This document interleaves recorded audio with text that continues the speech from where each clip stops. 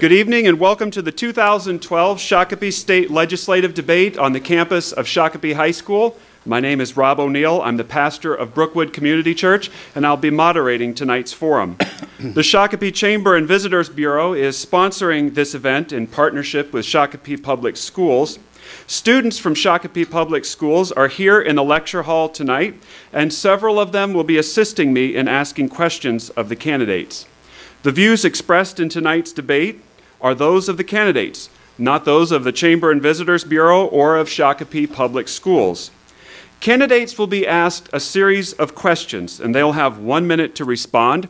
If I ask a follow-up question, candidates will be given 30 seconds to respond to the follow-up, and candidates will also have the option of using a 30-second rebuttal.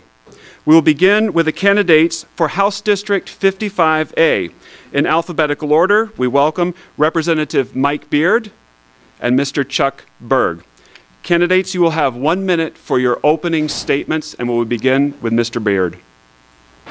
And now we welcome our candidates for Senate District 55, Ms. Kathy Busch and Mr. Eric Pratt. Candidates, let me just remind you that you'll have 1 minute to respond to each question. If there's a follow-up question, you'll be given 30 seconds for your follow-up answer. You may also choose to use 30 seconds for a rebuttal. We'll begin with opening statements, and we'll begin with Ms. Busch. Thank you. Well, good evening, everyone, and thank you for your attendance tonight. I'm absolutely amazed at how many people are here. It's a very good sign for our communities. I have been a community member here for most of my life. And I am so appreciative of having had the opportunity to grow up in this area, as well as to make I'm glad I made the decision to come back and raise my family here. I just completed 20 years on the Shakopee School Board, and I have additionally worked as a small business owner in real estate. I've been a teacher, I've worked at a nonprofit, been a grant writer.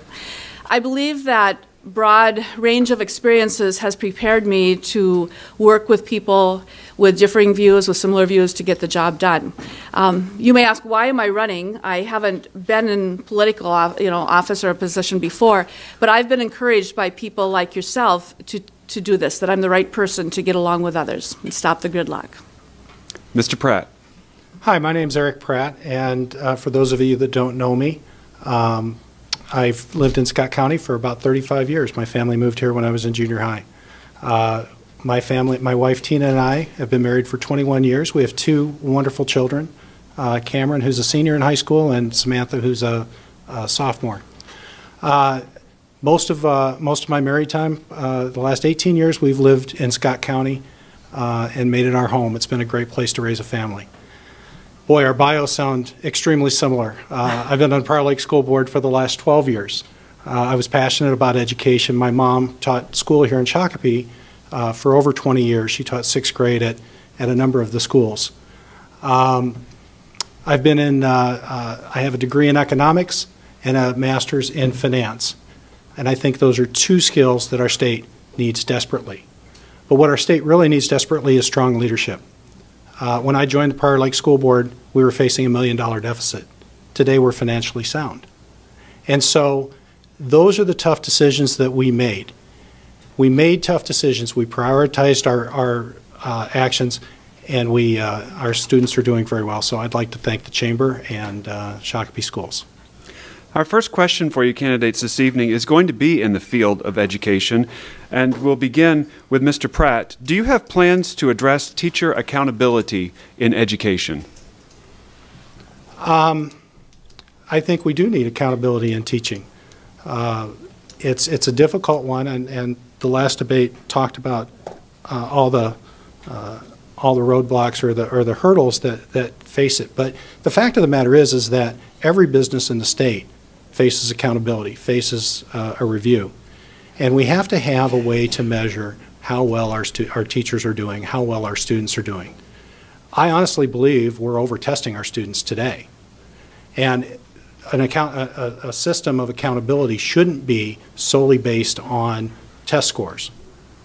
But it should also be based on some subjective criteria, like classroom management, how well students are growing in their classrooms. And so building a well-rounded evaluation system that's not focused on punitive actions, but really about developing teachers to be their to be their best, much like annual evaluations in the business world are done to get employees to be their best. Thank you. Ms. Busch, do you have plans to address teacher accountability in education? Well, it's my belief that teachers are probably the most critical component in a child's education, and we all know how important education is for those children's futures as well as for, as a society, our futures. I was a teacher. I hope I was an accountable teacher. But I think that something that we can do is to increase our administrative level. And I know that that's going to sound strange, and that's something that I know as a former school board member is not a popular decision to make. But you would not find in the business world a ratio of administrators or supervisors to teachers or other staff that you find in education. It's unbelievable. I think that we need to be very, very careful in who we hire, and that starts with hiring good administrators who then have the time and ability to hire very good teachers who then go through a good evaluation system, as well as coaching and mentoring their first few years. Mr. Pratt. I would just take a little bit different tact on that to say that I believe rather than building up the administrative ranks, and I agree, we ask our administrative staff today to do way too much for the resources we give them. However, in Prior Lake Savage, we have a great mentoring system that helps these young teachers. I would like to see us be able to create something that utilizes the staff that we have. Teachers know who good teachers are. Teachers can train good teachers and mentor them in a way that will help them be better performers without bloating the administrative budget. So I might take a different tack than Kathy to say that I would rather see some alternative way than just increasing administration.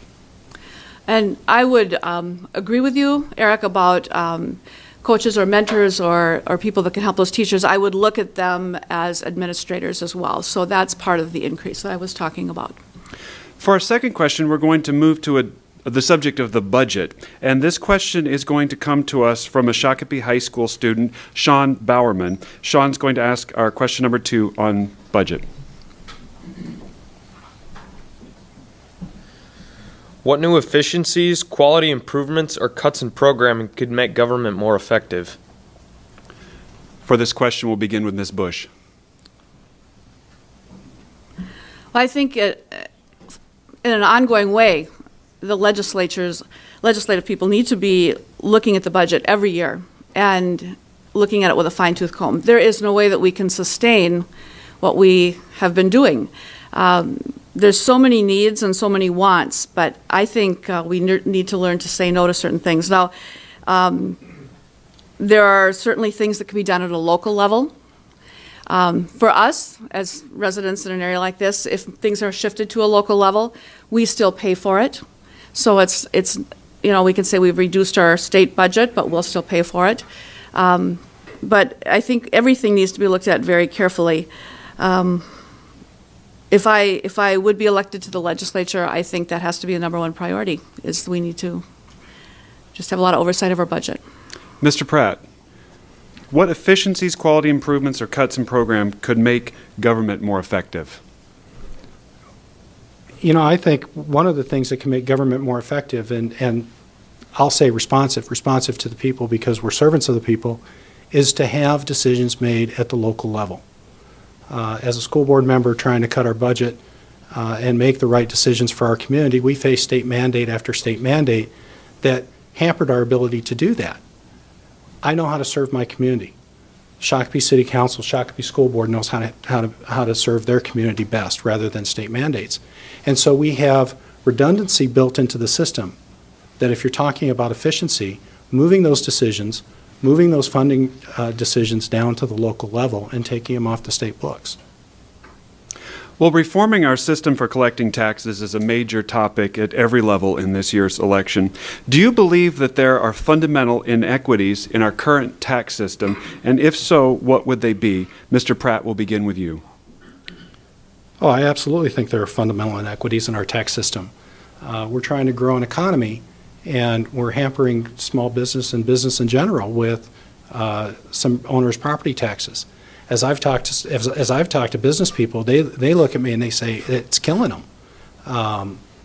They have to pay the property taxes before they increase their inventory, before they expand their business, before they hire a new employee. And the property tax comes whether they make a profit or not.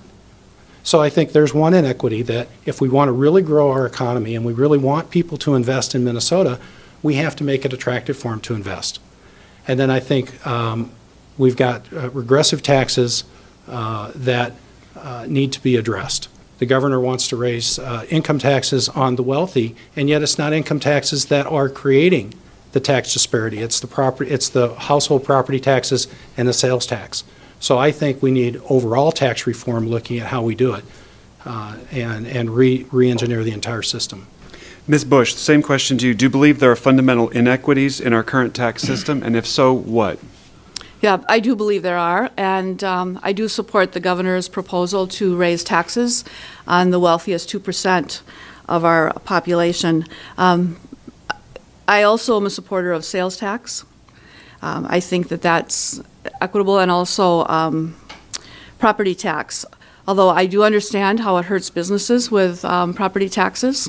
And I think that when we want to attract businesses to our area and we want to create jobs through the business growth, that we maybe can provide incentives to those businesses, and one of those could be to not have as high a property tax for a period of time while they get their business going. Well, just as a follow-up to this, do you believe that there are Minnesotans who are not paying their fair share of taxes?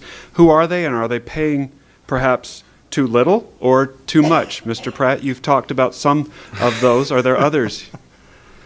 I don't know that anybody's not paying their fair share of taxes. In fact, I think we probably have some people who are paying more than their fair share when you look at the government services consumed versus what they pay. But if we were to look at some sort of tax reform that flattened the income tax rates, reduced sales taxes, reduced business property taxes in such a way that those regressive taxes weren't hurting the low-income and middle-income families that we hear about, I think that's a more fair system.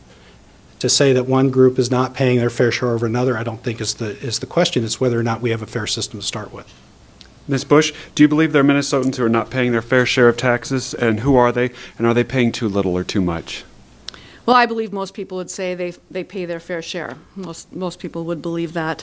But as I said earlier, I believe that the wealthiest 2% of our state can pay more. They have more expendable income, and I think there needs to be a change at that level. Just to give both of you an opportunity to clarify your opponent's position, what do you find to be wrong with your opponent's plan for modifying taxes? She gets to go first, right? This is still a follow-up to the same question. You're still on deck. I disagree with raising the income taxes on the 2%, on the wealthiest 2%. The wealthiest 2% are small business people and sub-S corporations whose sales count towards their income and revenue. The wealthiest 2% are some of the people who create jobs in this state.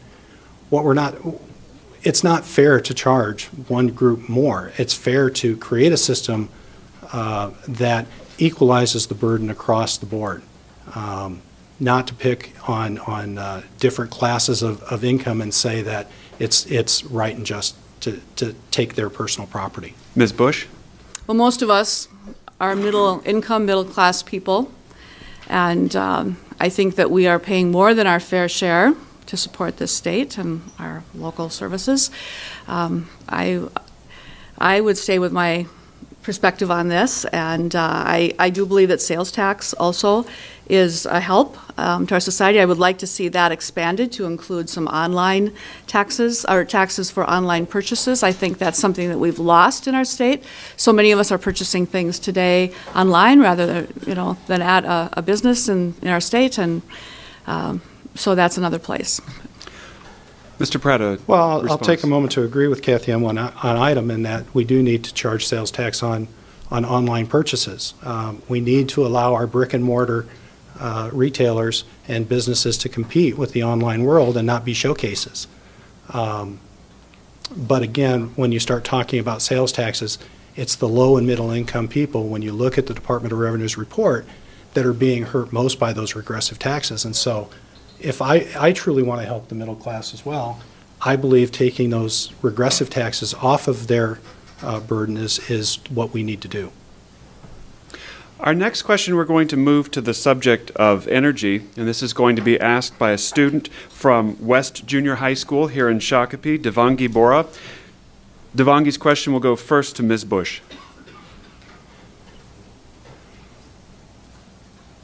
What do you see as the ideal mix of energy sources for Minnesota?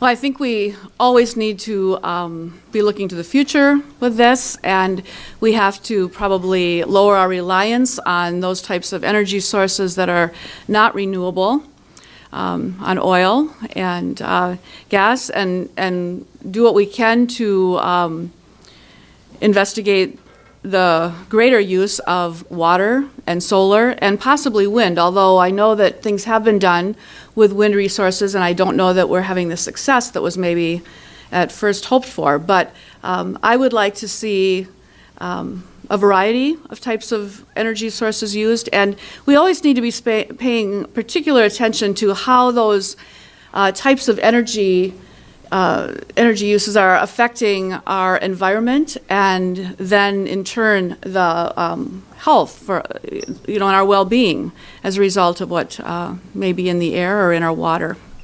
Mr. Pratt? This is a difficult question for me because I don't believe it's government's role to determine what the right mix of energy uses are. I think we need to rely on businesses and our power providers to determine what that is. I was out at Dick Sanitation in Lakeville. They just invested $2 million in natural gas, converting many of their trucks over to natural gas. It's quieter, it's cleaner. It wasn't a mandate that forced them to do it. It was a good business choice. We've been investing in ethanol for 10 years. At some point in time, we need to say that that industry needs to stand on its own. And so I look to the marketplace to say what the right mix of business is. But what we do need to do in order to grow our economy is make sure that we do have affordable sources of energy that will fuel the growth in the next decade.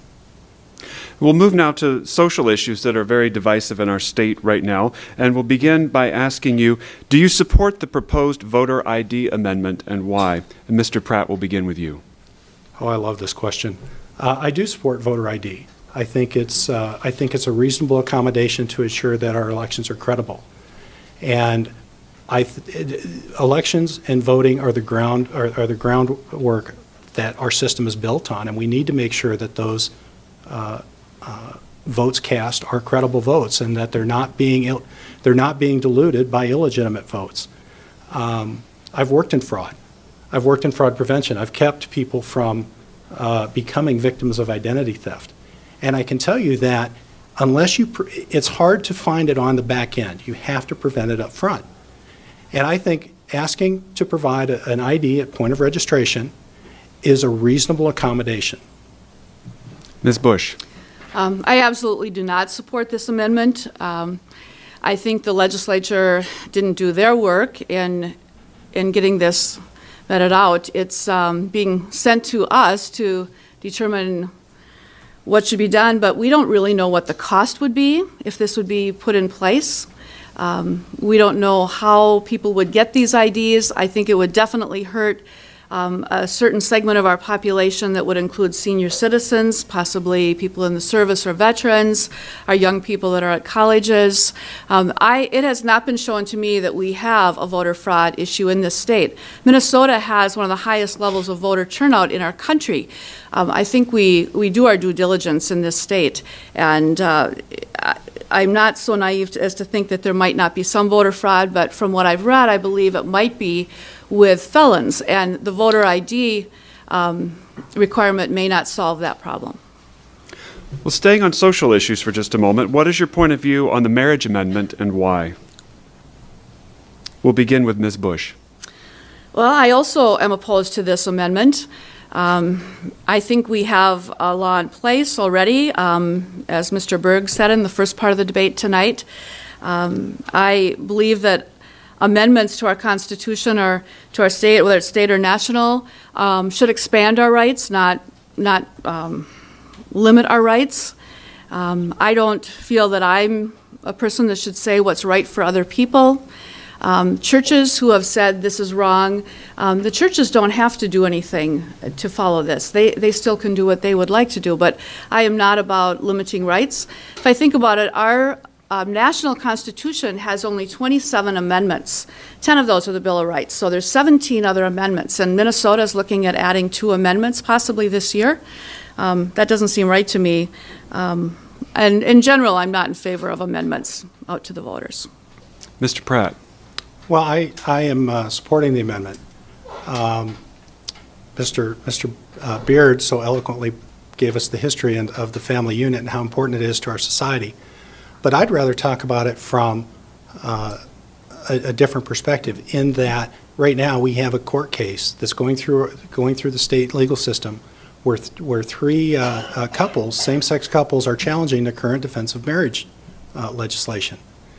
And I agree with Mr. Beard, and I agree with last year's legislature, that it should be for the people to decide what the definition of marriage is. It's derived from holy matrimony, and we need to be able to put that to the voters.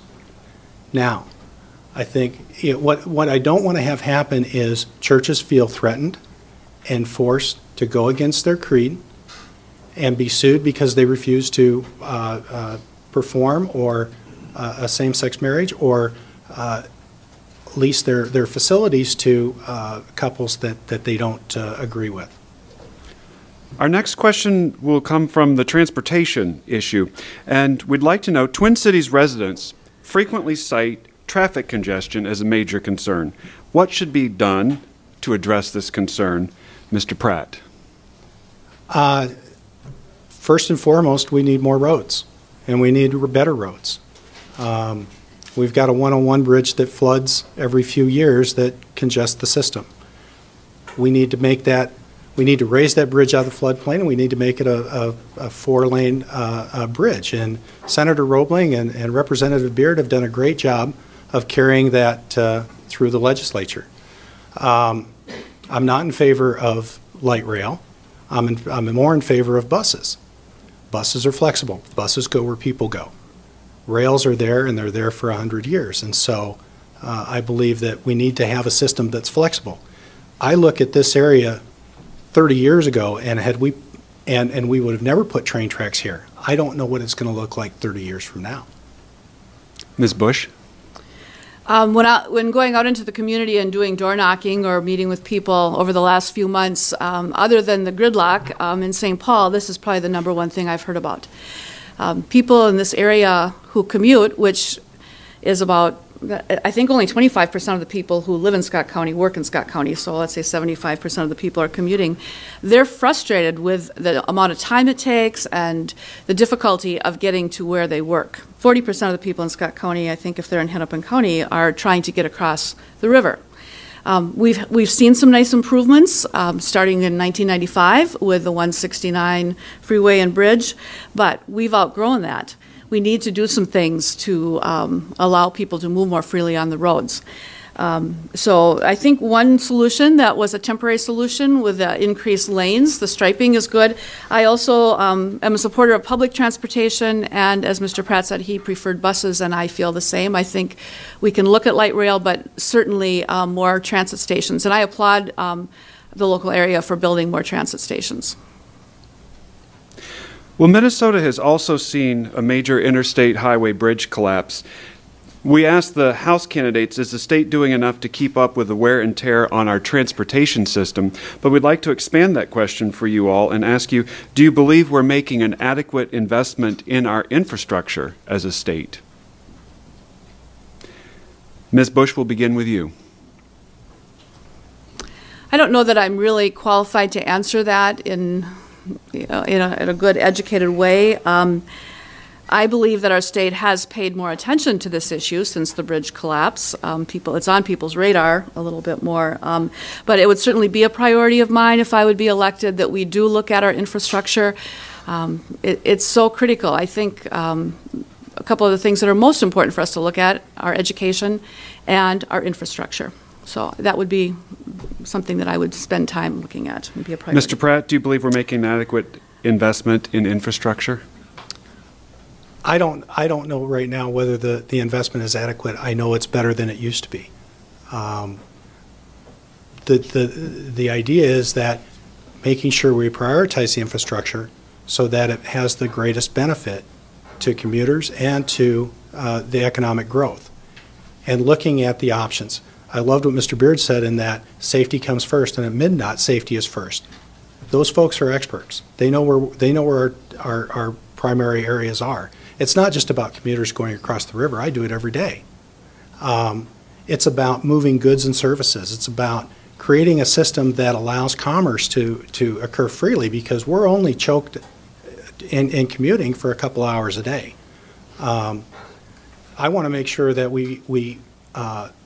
we're constitutionally mandated that gas tax and vehicle tabs go to roads and bridges.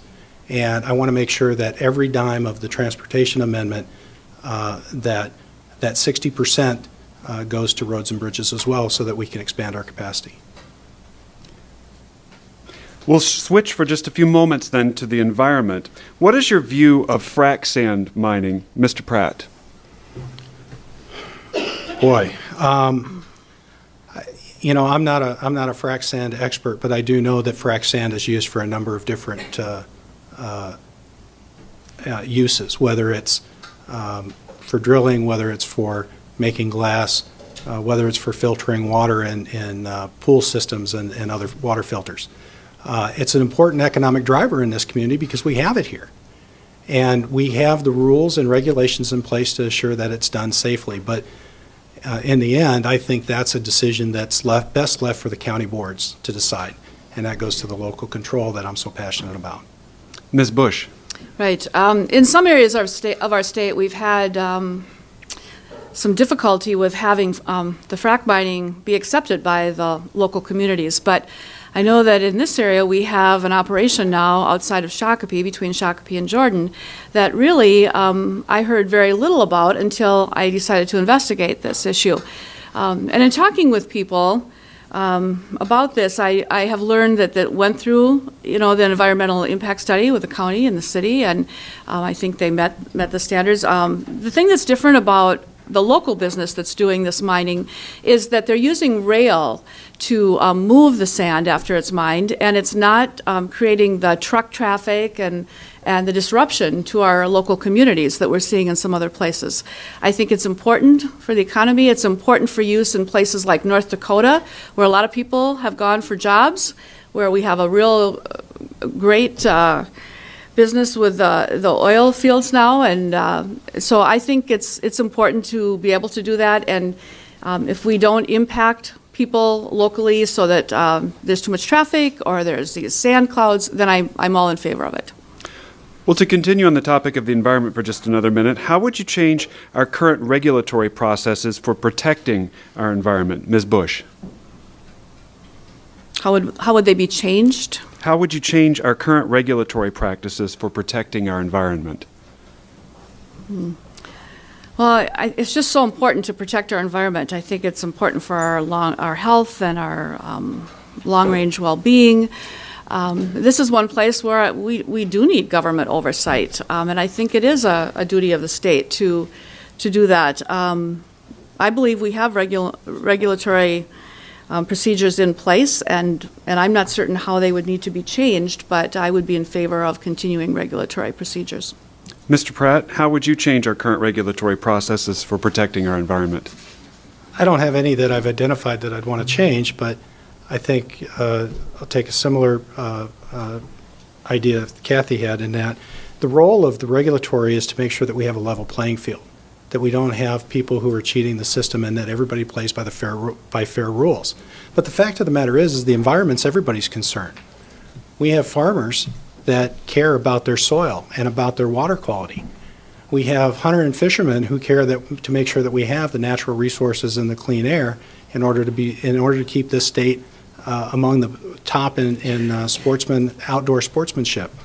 The role of the government is not to create rules and duplicity that continues to build upon different layers.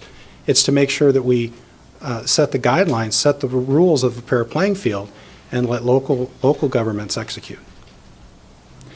Well, let's shift for a few minutes to the topic of politics. There's a perception that both political parties have become more polarized in their positions in recent years. First of all, is this true of your party? And we'll begin with Mr. Pratt. I think it's fair of both parties. Of course, it's become polarized. And we as a nation have become more polarized. Everybody dislikes Congress, but they love their congressman because they vote the way that they want him to or her. I think what I bring to the state is a history and experience of working in a nonpartisan fashion. I was the first board chair to meet one-on-one with our union president in Prior Lake Savage. We didn't agree on everything, but we started talking. We found areas of agreement that we could work on. And from those conversations, we finished our teacher's contract earlier than we ever had. We started moving on some initiatives for staff morale, and we corrected a calendar issue that was that benefited both families and teachers. That didn't happen by partisanship. That happened by working together. We fixed our $1 million budget deficit by working together with teachers and administrators and each other with different views to make sure that we could work through it. It takes a little give and take, but that's how you move forward. Ms. Busch, there's a perception that both political parties have become more polarized in their positions in recent years. Is this true of your party? Of course, it's true of both parties, and it's, I think, more than a perception. I think there really is polarization in St. Paul and in Congress, and I think that's the number one thing that needs to change right now in our legislature, and this may be a good opportunity this year for things to begin to change because, unfortunately, so many people who were in our legislature decided not to run again. I think there just was too much gridlock. It became too frustrating for people, and the public was frustrated.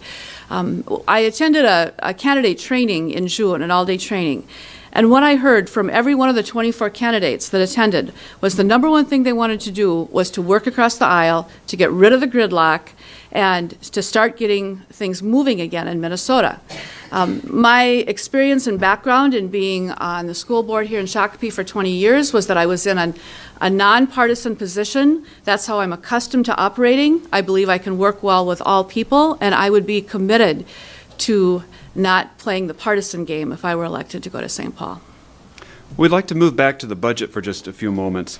Balancing a budget requires that revenue and spending be roughly equal. Would you balance a budget by increasing revenue, decreasing expenditures, or a mixture of both? And please explain for us. Ms. Busch, we'll begin with you.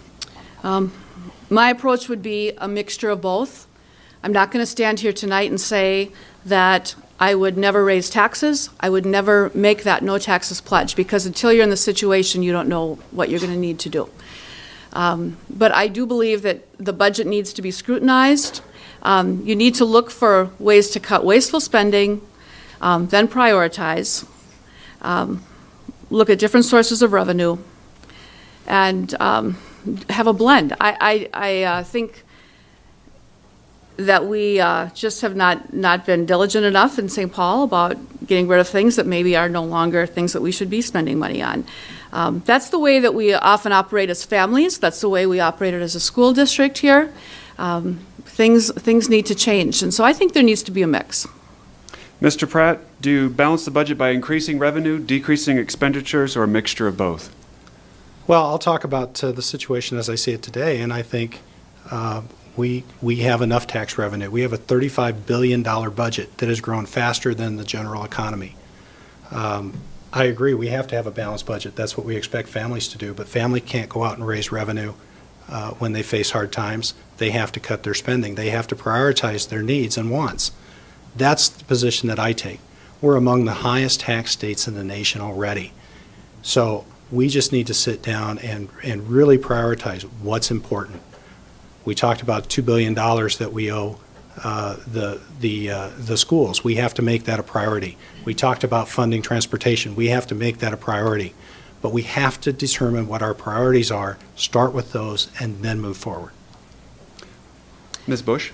I would just like to respond. I think the other thing that's important for any entity that's looking at a budget to really focus on is creating a reserve or a fund balance.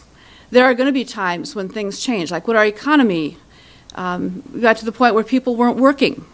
You know, we had so many more people out of work. We weren't generating the revenue that we generally generated. So any governmental entity does need to work toward having that fund balance, and we did that in Shakopee with our school district.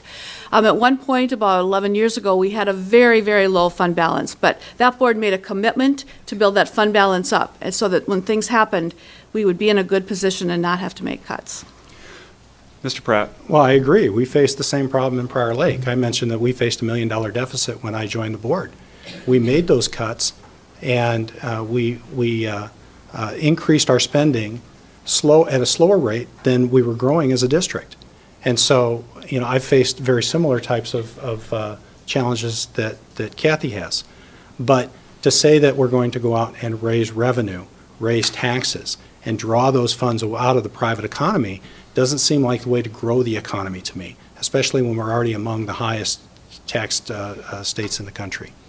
Well, as a follow-up on this question of budgeting, should budget shifts be considered a solution to balancing a budget? Ms. Busch, 30 seconds on this topic. I lived that as a school board member, as I know Eric did, and I don't think it's the answer. No, I don't like to see budget shifts. Mr. Pratt. I don't like to see budget shifts either. They take too long to pay back. What we need to do is make tough decisions of sustainable changes. We didn't shift our budgets when we faced our problems and went from $1 million deficit to a $3 million surplus. We made sustainable changes that paid off year after year, and I think that's got to be the focus. Would both of you be able to give us examples of either a revenue that you would raise or a piece of spending that you would cut? And we'll continue in the order of the original question with Ms. Busch. The spending that we would cut. Additional revenue you would raise or a piece of spending you would cut? As I mentioned before, I really would like to explore the possibility of the online sales tax. I just think it's not fair for the businesses that we have in our state that are storefront businesses, and I think that we're missing out on some good revenue by not having online sales tax. Mr. Pratt? Well, I would agree. I think fairness would say that we should have an online sales tax and not have our local companies, Best Buy, Target, as well as small retailers competing against large internet companies that have an inherent advantage. And so, but I don't see that as necessarily an increase in taxes as much as I do a fairness. What we need to do is start, again, talking about a tax system that is fair, a tax system that promotes growth, and a tax system that gets rid of regressive taxes and helps middle-income families have middle-class families' ends meet. Well, moving back for a few minutes then to social issues, do you believe that undocumented students should receive public funds to help them attend college? Mr. Pratt, we'll begin with you. No, I don't. While they're here by no fault of their own, their parents likely brought them. Undocumented students are a drain on our system today. They're not counted as part of our revenue collection system, and we need to make sure, and we shouldn't be financing their higher education. We're already financing their elementary and high school education, but no, I don't support college. Ms. Busch, do you believe that undocumented students should receive public funds to help them attend college? Well, I think you might be referring to something like President Obama's DREAM Act that he was recently came into being, and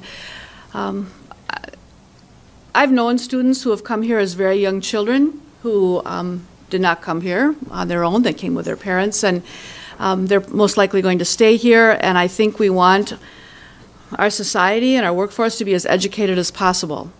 I do support President Obama's initiative, and so, yes, I would be in favor of undocumented students receiving not more, but maybe the same opportunity as what is afforded to people who are citizens. We'll move then now to the issue of transportation. What can be done to raise and four-lane the 101 bridge over the Minnesota River? Ms. Busch, we'll begin with you. What can be done to raise the... And four-lane the 101 Four-lane? bridge over the Minnesota River. Well, I certainly have been hearing that that's something that people want. It seems to me that, from what I understand, that there could be an expansion, that we don't need a separate bridge, but we do need an expansion. It really creates a lot of gridlock in this area when we have floods, which I know today we're not thinking of after having gone through a drought period, but we had 3 seasons in a row, spring, fall, spring, where the river crossing was closed, and it was definitely a hardship for people. I don't know the specifics of how that gets raised, but I do think that needs to be a priority for this area, and that I hope that our legislature will look at that. Mr. Pratt, what can be done to raise and four-lane the 101 bridge over the Minnesota River? Well, the easy answer is cement and steel, but I don't think that's what you're getting at. MnDOT believes we should have a 4-lane bridge and raise it up. The bottleneck here is the Met Council, and we need to make sure that the Met Council goes back to an advisory role rather than a regulatory role and get them out of the way so that we can get this bridge done the way the legislature and the Minnesota Department of Transportation believes it should be. Funny, you should mention the Met Council. Ms. Busch, we'll give you 30 seconds to respond. I was going to add that I believe there does need to be input from our local citizenry, whether through our county, possibly even through our cities, but I think Scott County needs to be a player in that role as well. Well, for our next question, we do want to address the Met Council. Do you believe that the structure of the Met Council is appropriate, and if not, how would you change it, Mr. Pratt? I don't believe it's appropriate. The Met Council started off as an advisory committee that took over operations for transit and sewers and all sorts of operations that used to be handled by cities and counties. We don't have a Scott County representative on the Met Council today, and we need one. We need somebody there representing our views. The Met Council is appointed by the governor. It's not accountable to the voters, and I believe that the Met Council needs to be accountable, either being selected from local officials or standing for countywide election or at-large election. And so those are some of the ideas that I would see. I had the opportunity to be part of a transportation forum just the other night, and I was amazed at the bipartisan support there was for revamping the Met Council and making it more accountable to the people. Ms. Busch, do you believe that the structure of the Met Council is appropriate, and if not, how would you change it? Yeah, I agree with Mr. Pratt on this, with his answer, and so I'm not going to repeat it. I completely agree. Well, then we will give you an opportunity now to make a 1-minute closing statement, and we'll begin with Ms. Busch. Well, first of all, I'd like to thank the Shakopee Chamber of Commerce and the Shakopee School District and the high school students who are here and the people involved with kids voting. As I said at the opening, it's wonderful to see so many people who are interested in what's going to happen with this election. I have been a part of this community for a long time. You know that I've been on the school board. I've talked about that. But I've also been a very active member of this community. And I think I know and understand many of the people that live in Senate District 55. And I also think I've gained the trust of a lot of those people. I was elected 5 times to the school board. I've won awards. I was awarded the All-State School Board Award. I also this year received the Shakopee Rotary W. Adair Maralt Award for exemplary community service. Those things came, I think, because of a long time of being involved in my community, working with others, and trying to make my community and the general area a better place to be. As I also mentioned, I'm not a real strong party person. I greatly appreciate the endorsement of the DFL, and I am in line with their platform. But I am a person who doesn't vote a straight party ticket. I'm a moderate. I will reach across the aisle, and I think I'm the right person to go to St. Paul and work with other people at this time. I would greatly appreciate your support when you go to vote on November 6th. Thank you. Mr. Pratt. Well, I too want to thank the Shakopee Chamber and the Shakopee Schools for allowing us this opportunity. I too have been elected in 4 terms on the school board and very active in the community. We've been represented well. in the state Senate by Senator Roebling. And what she's shown us is that leadership and the ability to talk to people makes a difference. My vision is that our leader continues to be a servant to the people. I'm not going to St. Paul with any sort of agenda. I'm going to represent the people of Scott County. I believe we have a tremendous opportunity at this point in time to make Minnesota a great, great state, a state with great economic potential, a state where innovation and entrepreneurship thrives, where families come together and people are moving in. And we're not only a leader in agriculture, but we're a leader in the new high-tech industries that this millennium is promising to be. That's what I want to see for Minnesota. That's why I believe I should be in St. Paul. And I hope I can earn your vote on November 6th. Thank you. Well, if you still have questions for our candidates this evening, our candidates are here and willing to answer your questions, or please visit their websites or contact their campaigns directly. Again, I would remind everyone that the views expressed this evening are those of the candidates, not those of the Chamber and Visitors Bureau or of the Shakopee Public Schools. Sponsorship of this debate does not represent an endorsement by the Chamber or the schools of any candidate. Thank you to our audience this evening, to our hosts, the Shakopee Public Schools, to the Shakopee Chamber and Visitors Bureau, and thank you as well to all of our candidates for serving our community by participating in the democratic process by running for office. Election Day is approaching quickly. Please remember to vote on Tuesday, November 6th. Thank you and good evening.